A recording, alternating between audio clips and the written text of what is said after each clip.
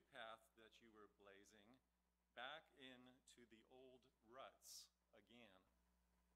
It may not have been a complete return to your old familiar ways, but it showed your reluctance to break with them. Landscapers know that when mowing a very large lawn and you want to consistently achieve straight lines or stripes, you have to fix your eyes on something in the distance and don't look down or back to monitor your progress. The alternative is a spaghetti-like disaster. I believe that when Jesus warned us not to look back, he had Lot's wife in mind. You know the story. What was Lot and his family instructed by the angels? Don't what? Don't look back. And what happened? Lot's wife did, and turned, the scripture says, into a pillar of salt. What was the main purpose of salt in those days? Preservation. By the way, when Jesus told us to be salt and light to the world, he was asking us to be directly involved in the preservation of life, the salvation of souls. Can a lump of salt that has been hardened or petrified into a solid mass accomplish this goal? No. Lot's wife became in reality what she had become in her heart. She looked back, but it was evident that she had already been looking away from God for a long time. And her action here revealed her heart condition, and it also determined her destiny. This morning I want to share with you 7 compelling reasons not to look back. Whether we are a new baptized believer, a multi-generational Christian, or a sincere seeker of truth here this morning, God has brought us here at this time and at this place for a reason. God has rescued us from this drowning world in sin. He has pulled us out of this burning house that is collapsing in on all of us. He has yanked us out of the quicksand of our own folly and set our feet on a solid rock. And he shouts, "Don't look back! Don't look back!" Why? Reason number 1, there is no guarantee that you will live to tell about it. We have all heard amazing testimonies from people who have come out of all kinds of crazy things: drugs, gangs, addictions, destructive lifestyles, and we think that the best testimonies are from those who go way out there to the very cusp of disaster, away from God, and then they come back in. But there's a huge danger here, a huge danger, because for every one testimony like that, there are 100 about people who also went way out there, away from God, and then they died. In Ecclesiastes 7, verse 17, the wise man says, "Don't be overcome with wickedness. Don't be a fool. Why die before your time?" We can die before we're supposed to. We all know someone who has. And here's the risk. If we place ourselves on Satan's ground and knowingly embrace a lifestyle of sin, to some degree, we relinquish the protection of God. Isaiah 59, verse 2, the prophet tells us, "Your sins have separated you from God." I had a friend in college named Al. Al was a former Satanist and now was studying religion with the goal of ministry. Through a series of miracles, he had been rescued from Satan's deadly grasp, but he always spoke of being continually harassed by evil spirits and how they wanted to kill him. We prayed that he would stay strong and that he would never entertain the idea of returning to his old lifestyle. During fall break, however, Al decided, for whatever reason, to step back onto the forbidden ground of his past life. We never saw Al again, and later learned that he had been killed in a horrifyingly tragic accident. The point is this: if we look back now, what guarantee do we have that we will live long enough to change our mind? The answer is we don't. We are not playing with a mildly risky proposition here. We are talking about eternal life.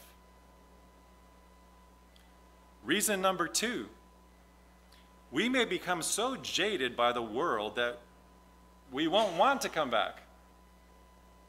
Open your Bibles to John chapter 6. John chapter 6. Here in John 6, we find that Jesus was sharing a spiritual truth that was not understood or well received by the Jewish leaders, and even some of his own disciples were really struggling with what he was saying. Spiritual things, after all, the Bible says, are spiritually what? Discerned. And these listeners, with their hard hearts and preconceived ideas, were not ready to receive it.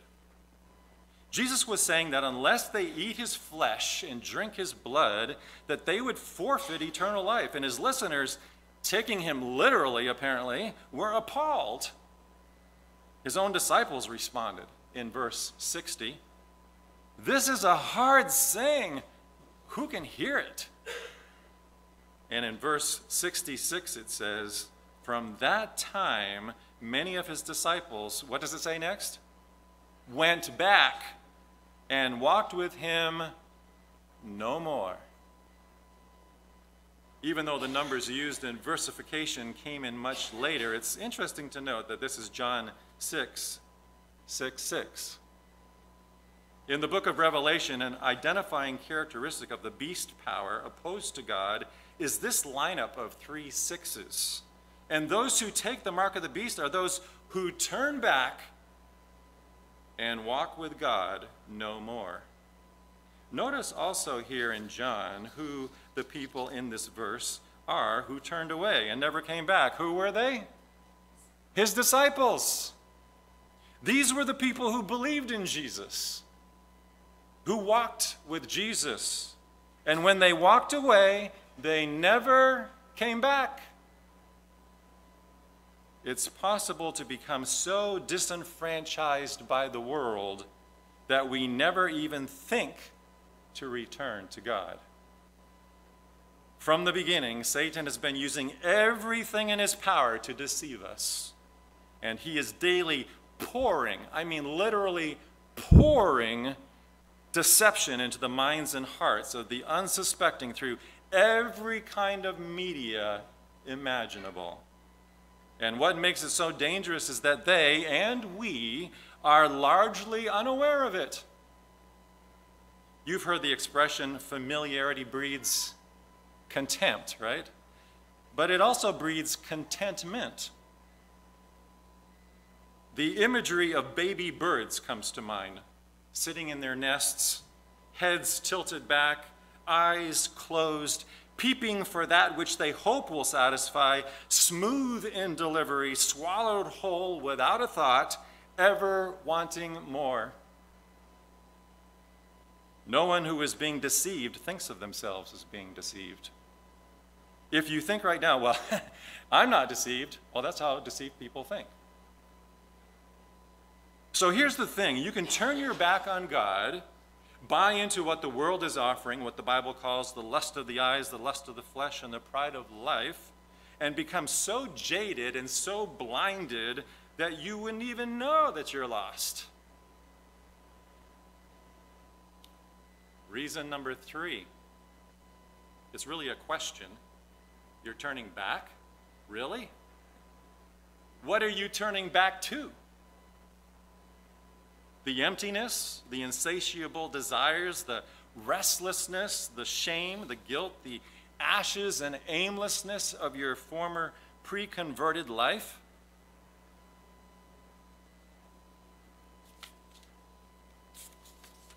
John 6, that's where we were. Let's look at the next verse. Verse 67. Jesus turns to the 12 after many of the others left and asked, "Will you also go away?" Notice how Peter responds in the next two verses, verses 68 and 69. Then Simon Peter answered him, "Lord, to whom shall we go? You have the words of eternal life, and we believe and are sure that you are that Christ, the Son of the living God." When Jesus asks his disciples if they are going to turn back to follow the crowd, Peter responds, "Where would we go?" And that's a question for us too. Where will we go? Really? Where are we going to go?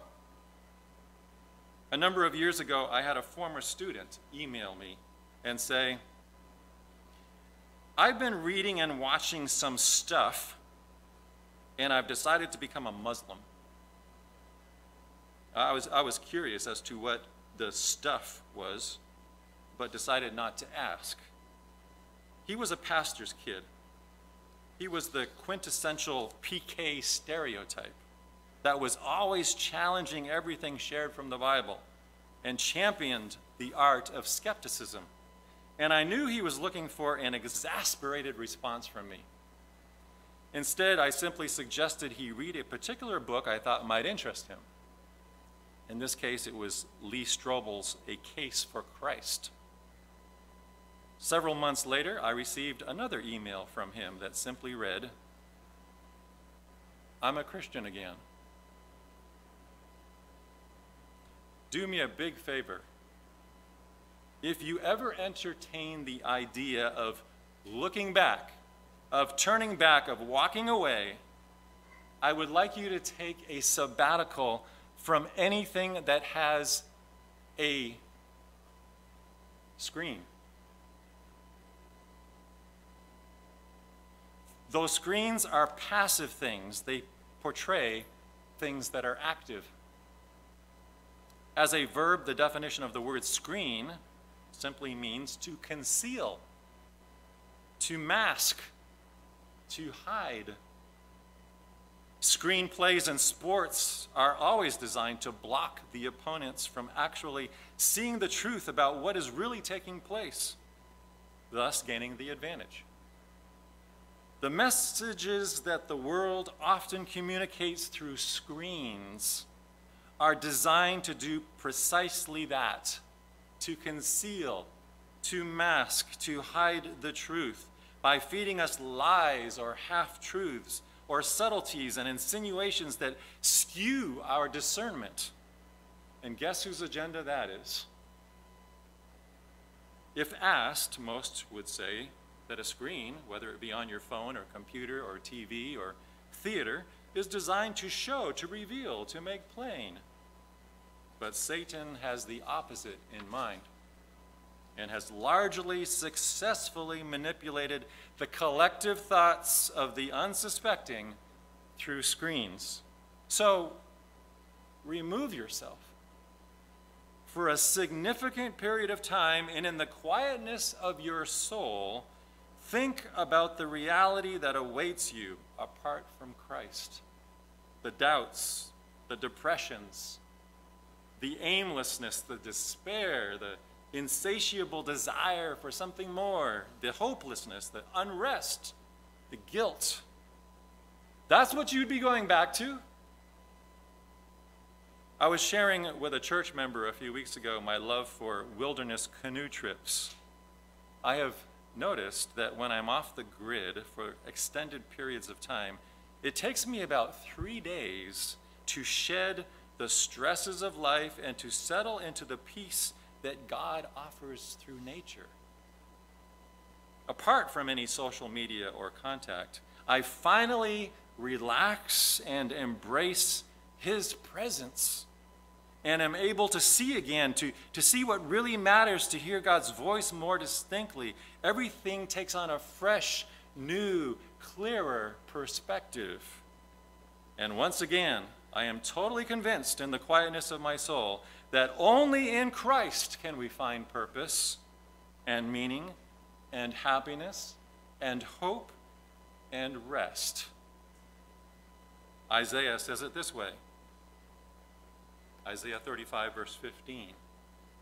For thus saith the Lord God, the Holy One of Israel, in returning and rest shall ye be saved.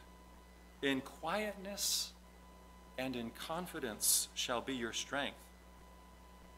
But ye would not. Jesus is asking us today, where are you going to go? Christianity, in my experience and in my opinion, has the only rational answers to the questions of life. Reason number 4, not to look back. We're all leaders. British poet John Donne wrote the famous line, "No man is an island." Like it or not, we are all leaders. Anyone with influence is a leader. And we all have influence on others. Do not think for a second that your decisions are isolated and self-contained. What we think and do impacts others more than we know. And if suddenly we find ourselves looking back, you can bet that others are looking back too to see what we're looking at. Years ago, there was an experiment conducted by a doctoral candidate who was doing his thesis on what is called mass or herd psychology. And in this experiment, he simply stepped out into a busy downtown street in a large city, and he stared up into the sky as if intrigued. Within seconds, dozens joined him. He removed himself from the gathering group and walked half a block, turned to look back at what now was literally hundreds of people staring up into the sky at absolutely nothing. We are leaders. Leaders have influence. The journey that we are on is not just about us. We live in community, and as such, we have an important responsibility. Our salvation is inextricably wrapped up in other people's salvation. If we choose Christ and live for Him, it can have a ripple effect for eternal good. If not, it can have a ripple effect for eternal ruin. In Proverbs 27, verse 17, the wise man speaks of the power of influence. He says, "Iron sharpens iron, so a man sharpens the countenance of his friend." Someone may be lost forever because they chose to follow the example of another who looked back. Conversely, others may be saved because, like us, they choose to keep their eyes on the prize, Jesus Christ. And we don't have to have the gift of evangelist or pastor or teacher to have that kind of influence. We may not be an Apostle Paul, but our influence may win an Apostle Paul. We may not be the preacher-like person that Peter was, but we may win a preacher like Peter. Do you know who brought Peter to Christ, by the way? Anybody know? Yes, John chapter 1 tells us that his brother Andrew brought him. It says, "We have found the Messiah," Andrew said to John, and he brought him to Jesus. Andrew is rarely mentioned in Scripture. Every time he is mentioned, he is referred to as Simon's brother. Some of you know what that's like. "Oh, you're the brother of Craig." "Oh, you're Betty's sister." Andrew knew all about this dynamic. We could name a dozen things about Peter, but Andrew, maybe one or two would come to mind. But who won Peter to Jesus? It was Andrew. So maybe you and I are not Peter. Maybe we are an Andrew, and God can multiply what we, behind-the-scene Andrew types, are willing to do. Just look at what God did with 5 loaves and 2 fishes. That was Andrew's idea. So reason number 4, again, we are leaders because we have influence. Therefore, don't look back. Reason number 5, if we turn back, We are not turning away from a church or a system primarily. We are turning away from a person, Jesus Christ. If I walked away from my wife, God forbid, I would not be leaving the institution of marriage primarily. I'm leaving the person who loves me most in this whole world. If you turn back, you are turning your back on the one who loves you most in the whole universe. The one who gave up everything to save you, even his own eternal life. That was reason number 5. Reason number 6. Turning back is absolute foolishness because we have been guaranteed to finish the race. I'd like you to turn in your Bibles to Philippians chapter 1. Philippians chapter 1, this is a memory verse of mine. I love this verse. I think you probably have it in your memory too, and it's verse 6. Being confident, you can say it, of this very thing, that he which hath begun a what? Good work in you will perform it until the day of Jesus Christ. If we turn back now, we are not turning back from the potential of salvation. We are turning back from salvation, period. I heard a song on the radio recently by the Southern Gospel family group called the Hoppers. They were singing, "I've come too far to look back. My feet have walked through the valley, I've climbed the mountains, I've crossed rivers, desert places I've known, but I'm nearing the home shore. Heaven's angels are singing, I've come too far to look back." In Proverbs chapter 24, verse 16, the wise man tells us that the righteous man falls 7 times, but the wicked just once. Who falls more? The righteous. Why is this so? Why is the wicked man described as falling only once, but the righteous man 7 times? The wicked person falls into sin and he stays there because that's where he wants to be. The righteous man will fall multiple times, and the only explanation of this is simple logic, because he keeps getting back up. You can't fall unless you're already standing up. Yes, you and I will fall. We'll make bad choices and stumble into sin from time to time, but if we repent and keep getting back up by claiming the Son of God as our Savior, Jesus promises to finish the work that he has begun in us and to save us at last. You know the amazing promise in 1 John chapter 5, verses 11 through 13. If you don't, look it up. 1 John chapter 5, 11 through 13, and memorize it because it'll put a smile on your face every single day. It reads like this. John writes, "And this is the record." And in other words, this is for real, guys. Write this down. Get it down. Don't forget this one. This is the record, that God has given to us eternal life. And this life is in his Son. He that has the Son has life. He that has not the Son has not life. These things I have written unto you that believe in the name of the Son of God, that you may know that you have eternal life, and that you may believe on the name of the Son of God. And finally, reason number 7, by turning back, you would be robbing others of the uniqueness of your personality, the one-of-a-kind you, throughout all eternity. Think of it. If you turn back, never to return, you'll be gone. Forever. There is only one you. Your mother will never hold you again. You'll never laugh with your friends again. You'll be robbing those of us who love you of your one-of-a-kind personality through the ceaseless ages of eternity, but especially God.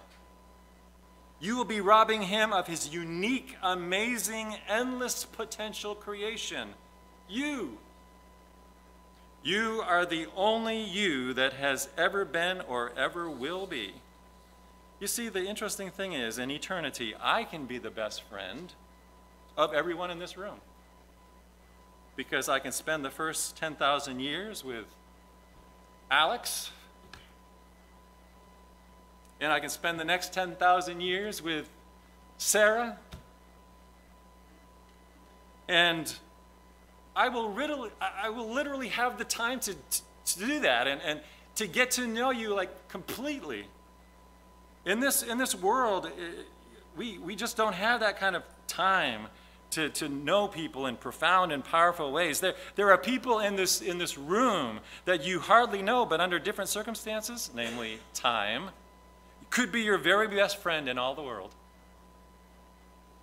My wife just mentioned to me last night, can you believe we didn't even know each other like 10 years ago?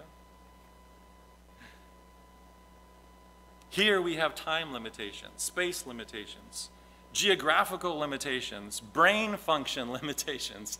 I have a terrible time remembering names. Anybody else have that struggle? But in heaven, all of that is gone. In heaven, I'll remember all of your names, and I'll remember everything else about you, everything good. If you turn back now and are not saved, we won't have the privilege of knowing you. And worse, there will be a vacancy in the heart of God that only you can fill. So in conclusion, there are a number of great reasons not to look back. We've just touched on a few. But the number one reason is Jesus.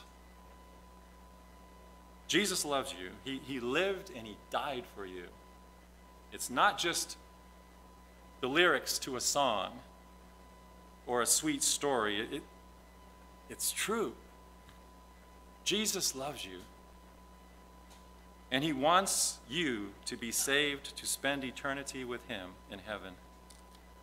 The question remains, do you?